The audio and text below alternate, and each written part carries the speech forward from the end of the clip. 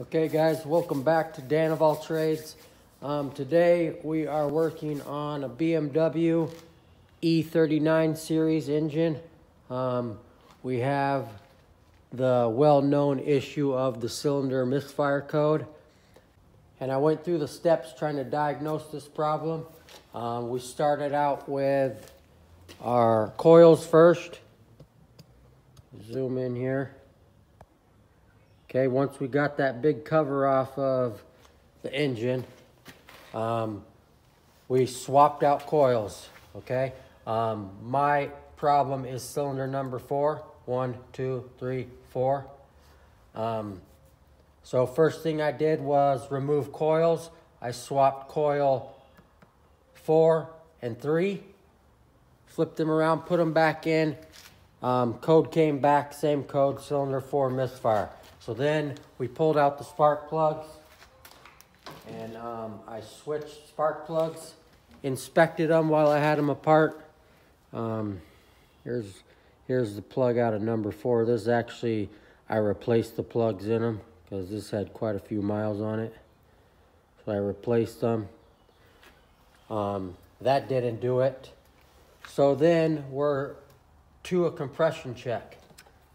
And not good news, we have 30 psi of pressure in that cylinder. So then after that, I did the well-known trick where you dump in fuel system cleaner in the cylinder and let it sit. Try to break up that carbon if you can, and then blow that back out. I let that sit overnight, no effect. I ran some through the engine, through the gas tank, still no effect. So what I'm going to do now, I think, is maybe do a cylinder leak down test, see if I can find out what the problem is.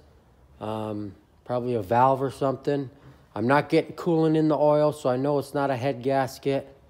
So I don't know, I'm thinking of either running it a while with some stuff in the tank, maybe it clears up, or do a cylinder compression, well, not compression, leak down test, and see if it's exhaust or intake valve or something. And then you're going to end up pulling the head if that's the case. So I'm hoping that's not the problem, but all signs are pointing to that. So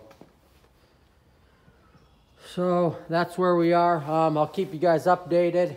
If I end up pulling the head or something, I'm going to post another video so we can all learn that together.